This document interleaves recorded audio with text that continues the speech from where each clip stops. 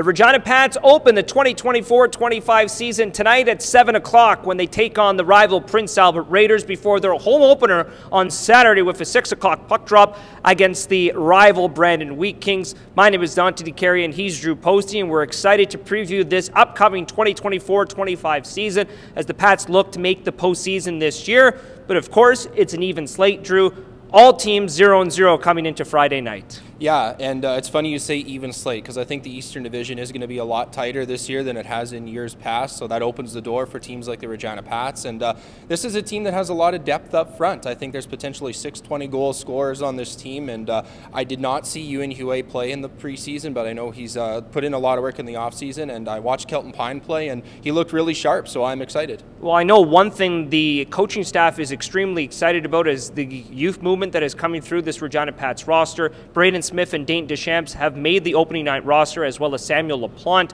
Those players are younger defensemen, and of course the Pats need those younger defensemen on the back end. You also look at Christian LaSalle, who's a rookie as well. You also look at guys like Cohen Clausen and Cameron Kuzma, and even a guy like Zach Lancers. So Drew, it's got to be pretty exciting to see those young players potentially make their WHL debuts. Yeah, and another cool thing about this team is there's some guys that have been together for 4, even 5 years now, so those younger guys can look at those older veteran guys and see the chemistry that they've developed over the years, and then that trend can continue for the Regina Pats into the future. So it's so valuable to have young guys that are together right from the start of their WHL careers, and there's plenty of them with this team, and there's a lot of upside with them as well. Well, Drew, a lot of the players that are new to the club actually played minor hockey together growing up. You look at Zach Moore, he played for the Contacts in Saskatoon, played a lot against some of these players like maybe a Tyson Buchkowski who was with the Blazers, and even against guys like Dayton Deschamps and Christian LaSalle and Braden Smith, who won a championship with the Blazers last year. So it's nice to have that continuity in the dressing room, correct?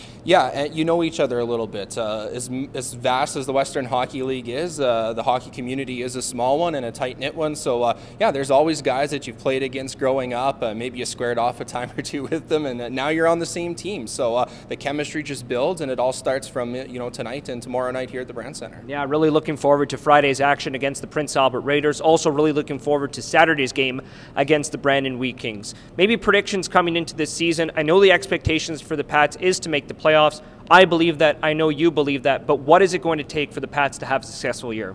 Well, the Pats play a lot of hockey at home in September and October because obviously there's the big Agribition trip. But then after that, there's a very difficult schedule in January with a lot of contending teams and stuff like that. So I think winning home games early is going to be a big key to success. And guys just have to step up. It's as simple as that. If we think there's going to be 6 20-goal scorers, there needs to be 6 20-goal scorers to make the postseason because with the Eastern Division as tight as it's expected to be, it could come down to the final few games. And, these early points are that much more valuable. Well, some exciting news for the Regina Pats as well. We knew Tanner Howe would make the Pittsburgh Penguins main camp. He's still with Pittsburgh. We'll miss this opening weekend, but also missing opening weekend. We'd love to have him, but the Vaughn twins are moving on to main camp. Undrafted players moving on to main camp. That is awesome news to hear. Corbin Vaughn with the LA Kings, Jackson Vaughn with the Anaheim Ducks. In addition, Pats alumnus Parker Berg moving on to main camp with the Los Angeles Kings, so that's got to be a pretty neat storyline. Yeah, it's really awesome to see. I think we all expected Tanner Howe to crack main camp with the Pittsburgh Penguins being a second-round pick, but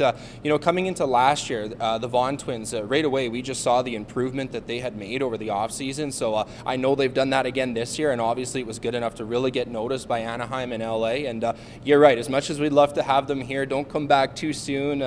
You'll be a valuable part of this team eventually, but good luck to them, and it's really great to see. Well, hopefully they come out of that with maybe an NHL contract. They're still draft eligible, so they could get drafted maybe in next summer's NHL entry draft. So some exciting stuff for both the Pats, their alumnus Parker Berg, and the organization as well. But before we let you go, make sure to get those tickets online at reginapats.com as the Pats will be playing their first of 13 Saturday games at 6 o'clock. It's the new 6 o'clock puck drop on Saturdays, and of course a 2 o'clock puck drop on Sunday. Saturday's home opener against the Brandon Wheat Kings will feature a 3 o'clock pregame tailgate party with a barbecue and so much more. Get those full details and come out early. Get those details. They're available at reginapats.com. And of course, we've got a really exciting, not only game on the ice, but off the ice as well. Fantastic game day presentation for you. Make sure to get to your seats around the 5:30 30 minutes before puck drop, as we've got a really exciting pregame intro video as well as pregame introductions for players and staff. So enjoy the upcoming season, and we will see you on Saturday for the 2024 home opener.